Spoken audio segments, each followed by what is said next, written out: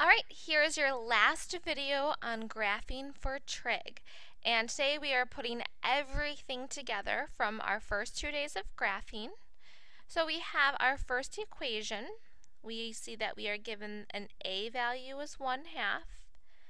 The b value is 3. Our h is pi/6. And our k is a +1. What all of those numbers mean? Well, to find our period, we do 2 pi divided by the absolute value of b, so divide by 3. So our period is 2 pi/3. To find our interval, we take that and we divide it by 4. Remember, so important that you are remembering how to divide fractions. When we divide those out, we end up with our interval of pi/6. Our amplitude is just our a value at 1/2.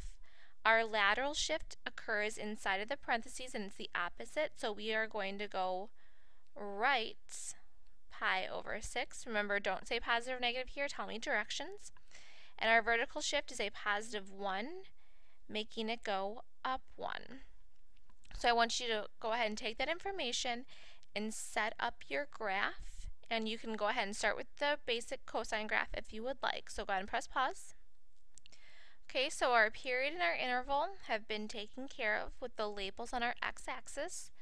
Our amplitude is 1/2.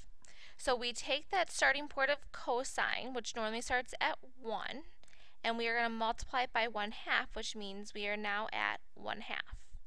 But we have two shifts. We have to go right pi/6, which makes us here, and then we have to go up 1. So make sure that when you go up 1, you're not going up to 1, you're going up 1 whole unit, which is now putting you at 1/2. So again, we normally start at 1, we multiply by 1/2, which we're now at 1/2. We do a lateral shift right pi/6, and then a vertical shift up 1, giving us our starting point. Now when we start at cosine, we did not reflect, it was not a negative amplitude, which means we are starting up at the crest, the top of our graph. And the top of our graph is happening at 1/2. Our amplitude is 1/2, so our next line is going to be at 1. We're going to go down 1/2. There's going to be a vertical change distance of 1/2 between each of our levels, which means our lower level is going to be down at 1/2. So our three levels are at 1/2, 1, and 1/2. Now since we started up at the top, we have to go until we reach the lower limit. So our next point over horizontally is pi/3. Oops, I skipped a level. That's in our middle level since we were just at the top. Down, up, up. Now we shifted right pi/6, so I have to add another 1/6, which would give us 5 pi/6.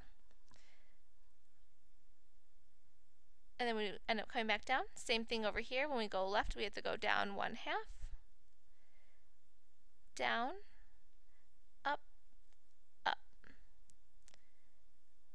Making sure that we circle that starting point, and we can visibly see our points that we are graphing on.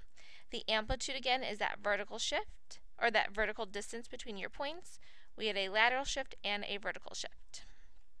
Last one, we have a sine graph, and here our a is a -3. We don't know our b yet, we need to rewrite. I want you to press pause and see if you can correctly rewrite your equation. It is very important that you are able to pull out those b values. Okay, let's see how you did. When we pulled the 1/2 out, 1/2 divided by 1/2 just gives us 1. When we have 1 divided by 1/2, we get 2. So that means that our b value is 1/2. Our h is a -2 pi, and our k is a -2. So what that all means, we have our 2 pi divided by our b 1/2, giving us a period of 4 pi. We divide that by 4 to get that each interval is going to be pi. Our amplitude is 3 because it's the absolute value, but because this is negative, I can't forget that I have to flip my graph. The lateral shift, it shows a positive 2 pi, but we go the opposite way, so that's going to be left 2 pi. And our vertical shift, we are going to go down 2. Alright, you know the drill. Go ahead and press pause and set up your graph. And remember, we have a sine one this time.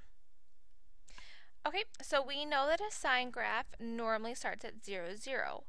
We have an amplitude of 3, so 0 times 3 is still 0. We have a negative, so we get to flip it, but we're on the x-axis, so there really is no flipping. We go left 2 pi. That is our horizontal shift. So we're 1, 2, and then down 2, 1, 2. So this is going to be my starting point of my sine graph. Sine starts in the middle, so this is going to be my middle level. My amplitude is 3, so I know that I have to go 3 up and 3 down.